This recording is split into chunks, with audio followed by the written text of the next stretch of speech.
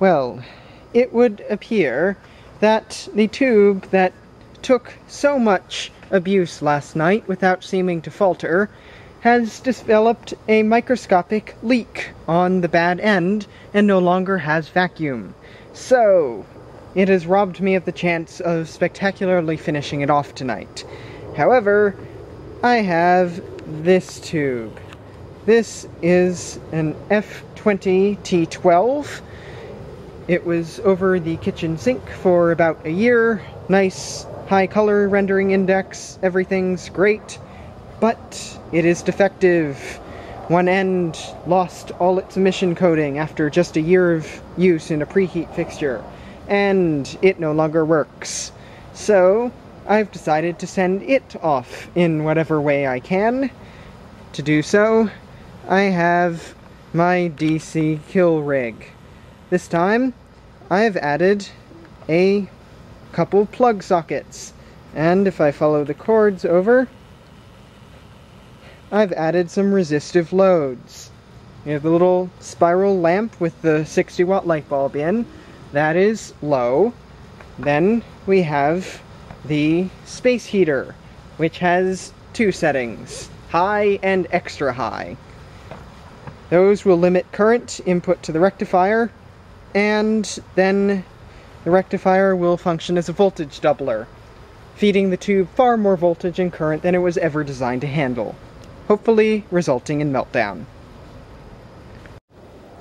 Alright, attempt to pop F20T12 with high current DC.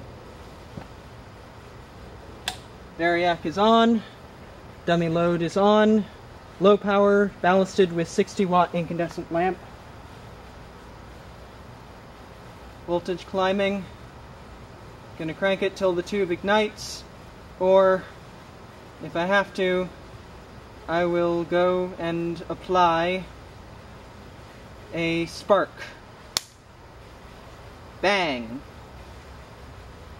Not happy about that.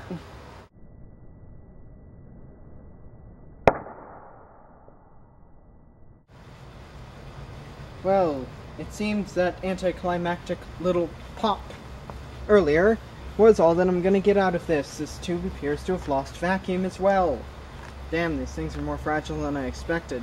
These caps don't have too many joules of energy in them, so I wasn't expecting that to happen, but if there's any filament in there, I'm gonna cook it up as well. Yep, it's drawing a little bit of current.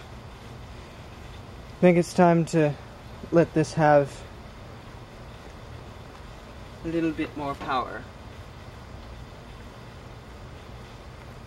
Ooh, it is not happy about that. Not happy at all. That is on... Bam! There it goes. Is dead now.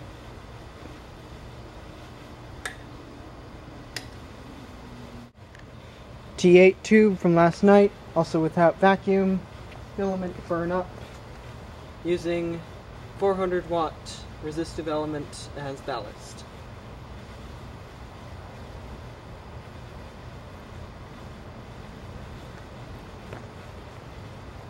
Pop is dead.